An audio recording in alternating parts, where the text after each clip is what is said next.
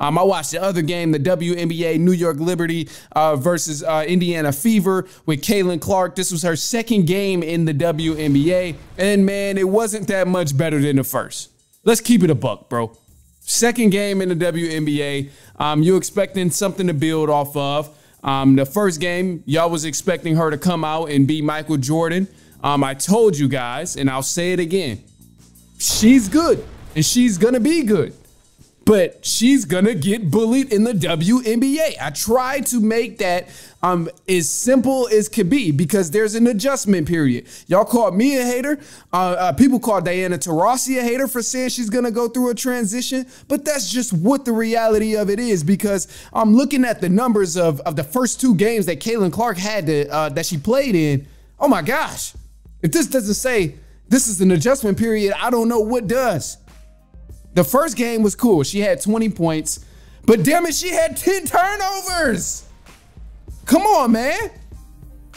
10 turnovers, shot 33%, 4 for 11 from the three-point line, 5 for 15 total. Horrible game. I ain't gonna lie to you. I'm gonna keep it a buck, bro. It's great for your first game in the WNBA.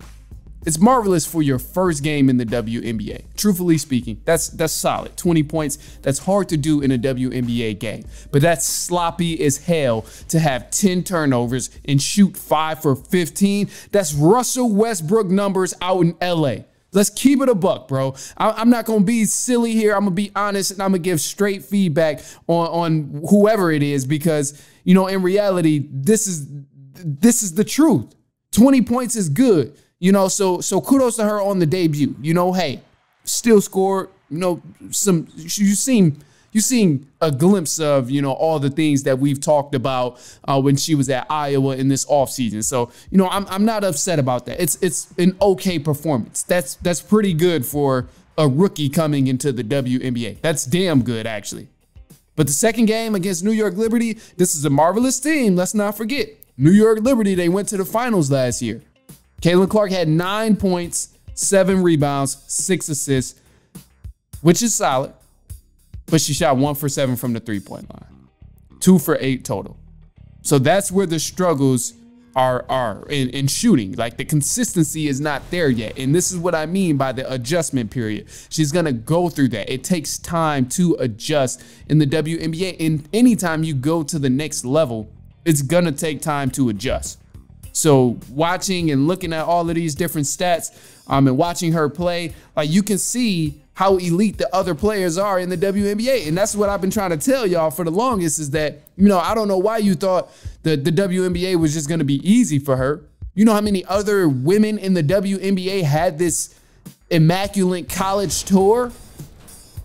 They may not have exposed the game the way Caitlin Clark did, but damn sure they definitely dominated the game in the collegiate level the same way Caitlin Clark did, putting up crazy numbers, winning national championships. Caitlin Clark didn't win one, but they actually won national championships, and they still, you know, got to the WNBA and you know, fell short a few years and had to go through that adjustment period. So it's something that's, you know, it's natural. It is okay, you know, for her to struggle this early on, because it is something, you know, that happens to everybody. And, you know, it's just mind blowing to me, though, that everybody was hating on me. You know, y'all thought I was crazy talking about Caitlin Clark is going to get bullied. She's going to struggle. Crazy. Y'all didn't listen to me. Y'all didn't listen to Diana Taurasi. And that's the thing. Quick history lesson for y'all. Diana Taurasi, she's lived this life already of being that collegiate athlete, winning National Player of the Year awards, winning national championships, winning Naismith College Player of the Year awards, all of these, the Wade Trophy winner. Like, her accomplishments in college go deep, bro. And then the accomplishments in the WNBA go even further. So if anybody knows about the adjustment period, it's Diana Taurasi, because she literally lived this. She came into the WNBA when it really needed great players in there. She was one of those great players that stepped it up and showcased her talent in the WNBA. She's been doing this for years and years. So, you know, y'all can hate on me, but damn, y'all got to hate on Diana Taurasi too. Like, that's wild, bro. Wild. And, you know, I'll bring all of that up to say, just, you know, she's not the first superstar to struggle and come out of college. But she definitely won't be the last. And Caitlin Clark, she'll be fine above all. It just does. It takes some time. It takes some time. So, laugh at her now. Make the jokes. Do whatever you got to do. Hee hee ha ha. Post the funny memes. I'm going to post some too. I ain't going to lie. But I'm going to call it straight because it is what it is. Like, she's struggling right now, but give it 3 to 4 more years. I doubt Caitlin Clark is still going to be putting up 5 for 15 and 2 for 8. Like, it's not going to happen. It's just an adjustment. She's 22. She just played her first 2 games against the best talent in the WNBA, the best talent in the world for women's basketball. That's what's going on. That's who she's playing against, just in case you didn't know, because personally, I feel like a lot of people didn't realize how elite the WNBA was. They see, the jokes and stuff, and they see, all the different memes and different things like that, but they don't really pay attention to the skill of basketball and what's going on. So, I'll leave it at that, man. I do have some audio of Caitlin Clark. This is her after her debut game, and the audio is from Bleacher Report. Didn't have the greatest start, so I think just a lot to learn from. It's the first one. There's going to be good ones. There's going to be bad ones. And, like we said in the locker room, like we play on Thursday. You got to learn from it and move on and be ready to go. All right, look, man, quick side note here. It's just an interesting thought. And I hate to, stay on the same topic and all of that. But the WNBA, they should WWE this thing with Caitlin Clark. Now, I heard some conversations about it. So I just, I just thought of it.